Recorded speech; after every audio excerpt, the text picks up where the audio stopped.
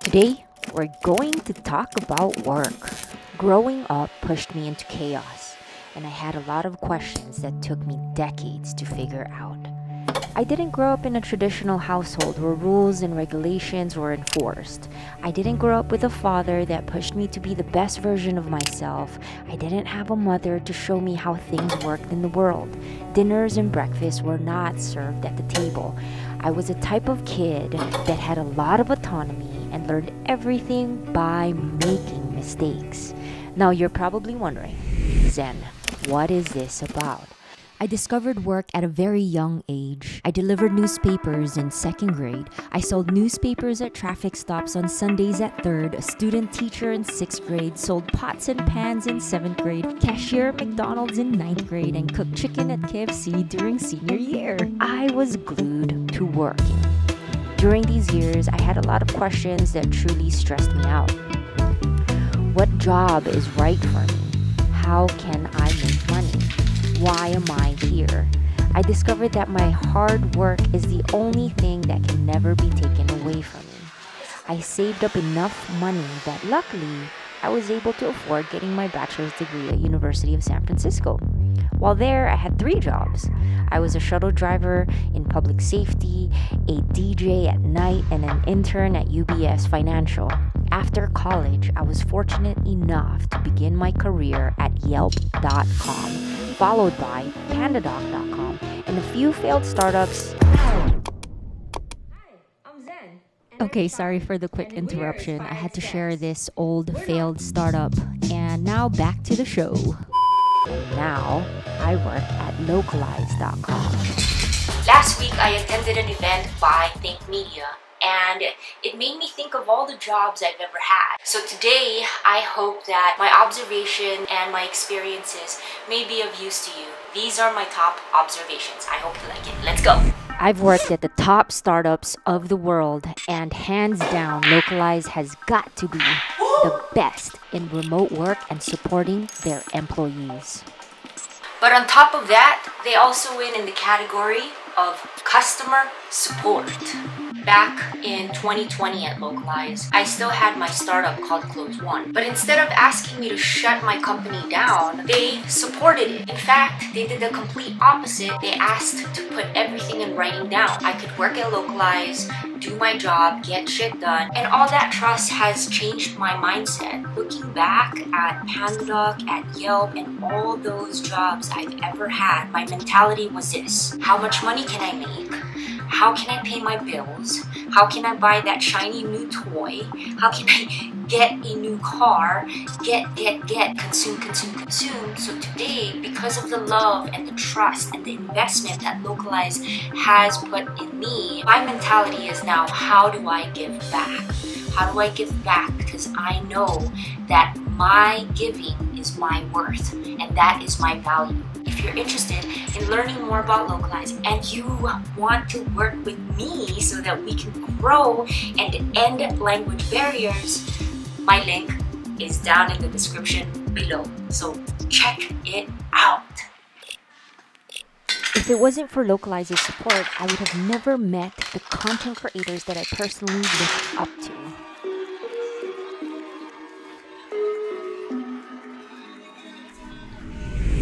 Meet Evan Carmichael's work. Evan was always sick. He didn't fit in. He was a bad student. He had nervous tics. He was a slow learner. He failed at marriage. He was afraid to disappoint, and his parents even took him to psychologists. He was struggling, and he never told anyone because he was embarrassed. He was ashamed, broke, and felt like a loser because his business was simply not working.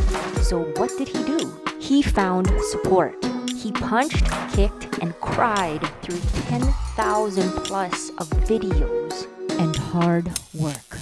Now, he has over 3.48 million subscribers, and each of his videos get 1 million views each. Oh snap, are you ever on camera? I think your purpose comes from your pain. So I think whatever you struggled with the most as a human is what you want to help other people through.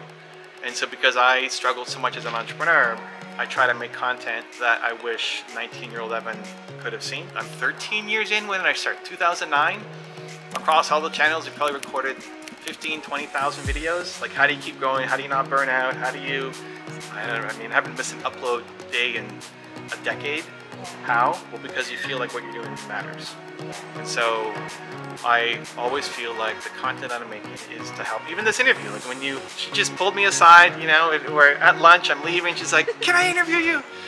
Why? Because I'm hoping that, you know, somebody watches this video and maybe that makes a shift to helping them believe a little bit more in themselves.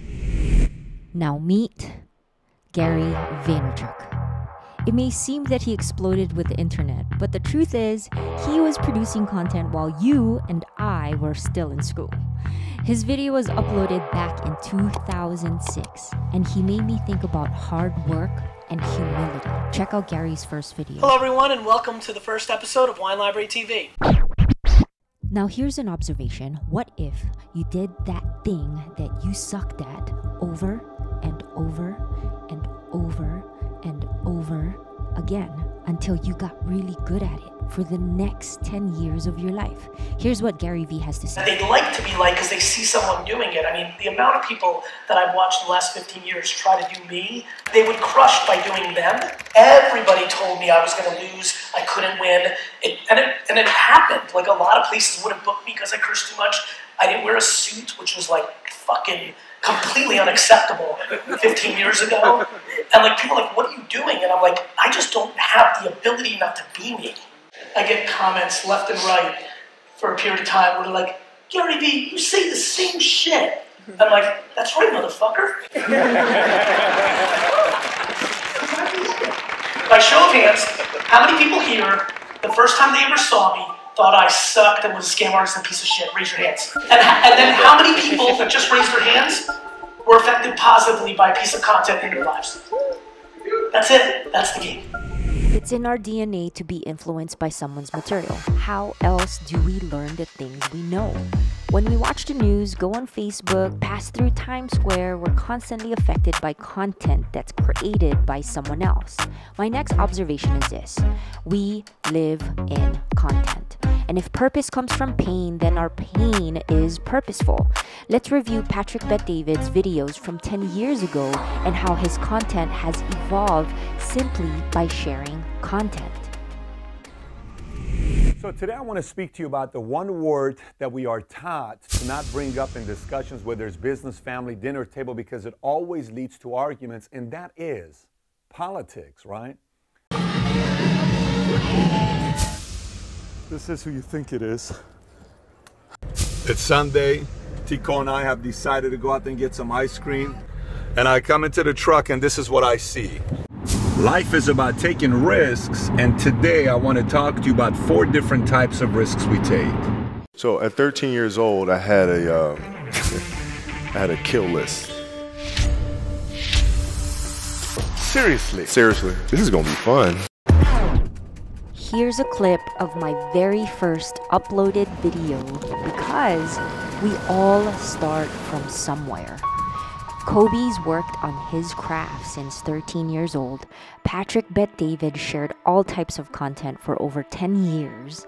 Gary V wants us to stop being other people, and Evan reminds us that purpose comes from pain.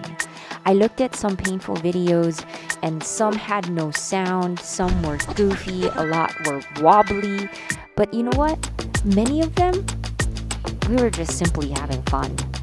So get out there, have fun, do the work, and most of all, don't be embarrassed if you make mistakes.